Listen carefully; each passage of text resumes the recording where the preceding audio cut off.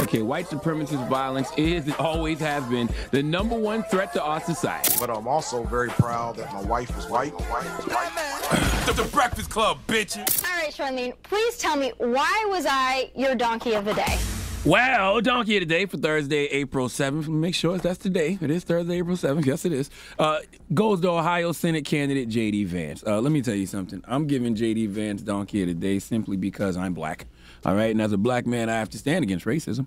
Okay, I also have to stand against xenophobia. All right, what did Dr. Martin Luther King Jr. say? An injustice anywhere is a threat to justice everywhere. Yes, I totally agree with that. That's how I feel morally. But marketing-wise, I think what J.D. Vance did is incredible. Okay, it's bold, it's honest, and it's provocative. It gets the people going. All right, seriously, when I Googled J.D. Vance's name, it had been searched over 16 million times this morning, all right? This ad that he created has caused the conversation. Mostly that conversation is saying how it's racist and xenophobic, because it is. But do you think J.D. Vance cares? Hell no, because the more people who talk about his ad, the more people it reaches, and the people he is talking to in the ad love it. Okay, all he's trying to do is find more of his tribe. He's running for Senate in Ohio, but when something becomes a national story, then that means more people in Ohio will see it. And if they can answer the 2 questions he asked in the beginning of the ad with a resounding yes, even if they feel like that a little bit, then guess what? They found the human they want to vote for in J.D. Vance. Would you like to hear J.D. Vance's campaign ad so we can properly discuss? Well, here you go. Are you a racist? Do you hate Mexicans? The media calls us racist for wanting to build Trump's wall. They censor us, but it doesn't change the truth. Joe Biden's open border is killing Ohioans, with more illegal drugs and more Democrat voters pouring into this country. This issue is personal. I nearly lost my mother to the poison coming across our border. No child should grow up an orphan. I'm J.D. Vance, and I approve this message because whatever they call us, we will put America first. Jesus Christ. Democrats be scared to talk directly to their most loyal voting bloc, which is black women and black men. They can't even pretend. Okay, they be afraid to talk directly to us and talk directly about our issues because they don't want to scare off those hypothetical, unwoke white swing voters. Meanwhile, the GOP on a state and national level is like, what's popping, cuz? You racist, we racist too. What's happening? Okay, it is a part of me that respects this. I don't like pretenders, okay? I want everyone to be who they are. I personally think the world would be a much better place if we all just put what we believe on the table. That way, it's no mixing of energies that don't need to be together, okay? We waste so much time presenting ourselves as things we are not, and that's just not sustainable over time. Over time, the real you will reveal itself, good or bad, okay? The best or the worst of you will eventually reveal itself. Now, here's the thing about politicians, though.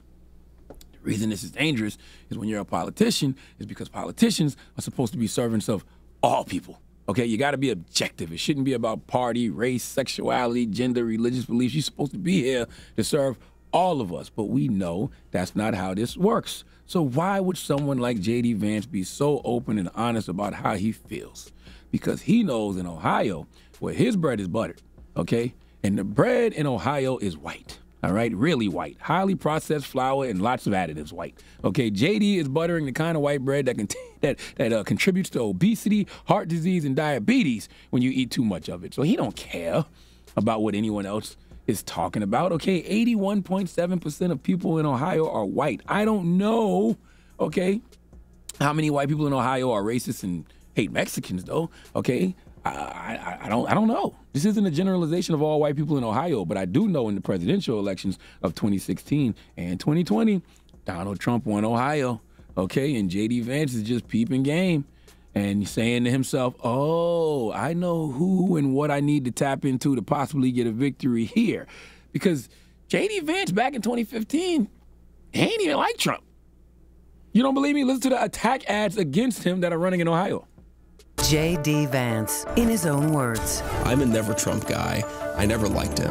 As somebody who doesn't like Trump, I might have to hold my nose and vote for Hillary Clinton. I didn't vote for Trump because I can't stomach Trump. I think that he's obnoxious, him being really outrageous and offensive. On Twitter, Vance called Trump, quote, reprehensible, an idiot, and Vance loves Mitt Romney. I'm a never Trump guy. That's the real J.D. Vance. Club for Growth Action is responsible for the content of this ad.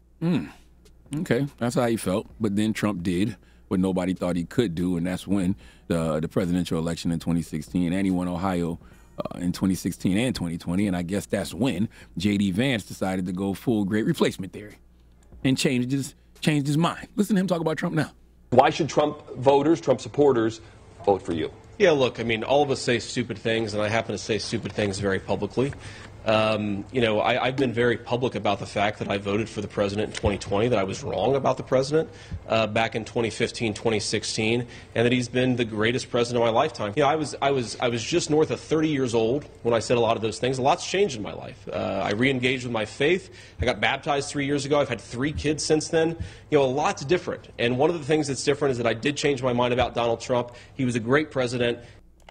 Yes, we all say stupid things. I say stupid things, but dangerous things are different, especially dangerous things that come with positions of power, okay?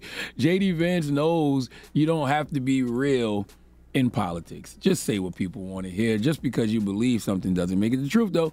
So you can believe what J.D. Vance is saying, but it's not really his truth. He just wants your votes, okay? You got to understand, one of my favorite movies ever is Bulworth, all right, starring Warren Beatty, Halle Berry, Don Cheadle.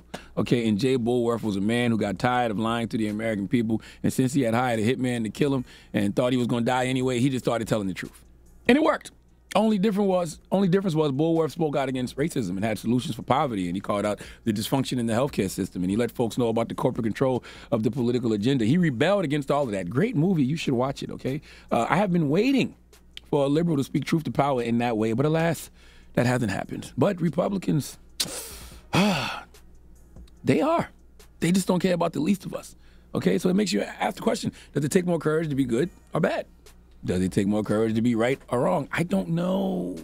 I just know one party Republicans are displaying political courage, even if it's just to get votes, while the other Democrats are showing no courage at all. Kathy Griffin, could you do the honors? Please give this giant jar of mayo the biggest hee-haw. Chelsea Handler, you want to get in on this J.D. Vance thing? Hee-haw, hee-haw. That is way too much Dan mayonnaise. I wonder if Chris Rock got anything to say.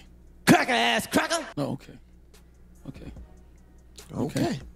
Donkey of the Day is brought to you by the law office of Michael S. Lamonsoff. Don't be a donkey. Dial pound 250 on your cell and say the bull if you've been hurt in a construction accident. That's pound 250 from your cell and say the bull.